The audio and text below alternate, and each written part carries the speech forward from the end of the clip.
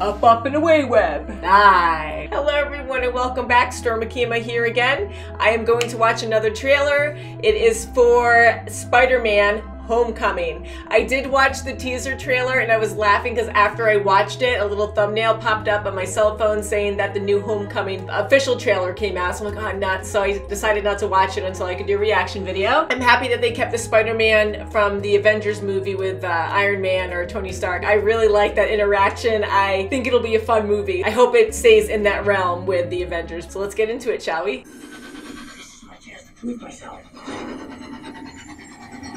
I saw that part really quick in the teaser. Let's see.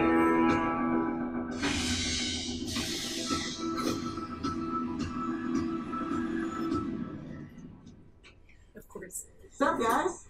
Wait a minute. You guys aren't the real Avengers. I can tell Hulk gives it away. That's funny.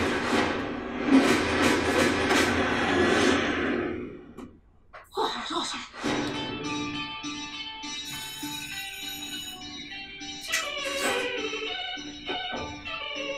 Is this the new top? No, you've seen that before. Never without the skirt.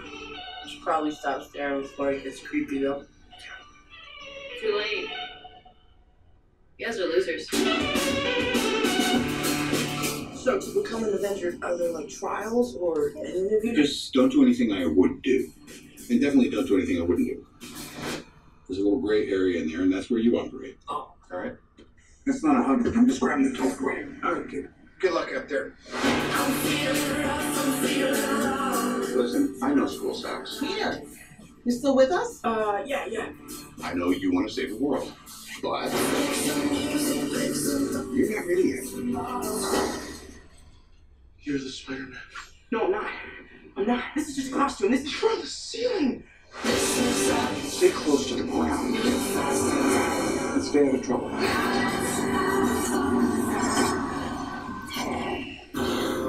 Forget the flying monster guy. There are people who handle this sort of thing. I'm sick of you treating me like a kid all the time. But you are a kid. This is my chance to prove myself.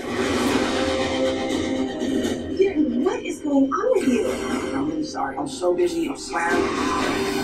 Don't mess with me, because I will kill you and everybody you love.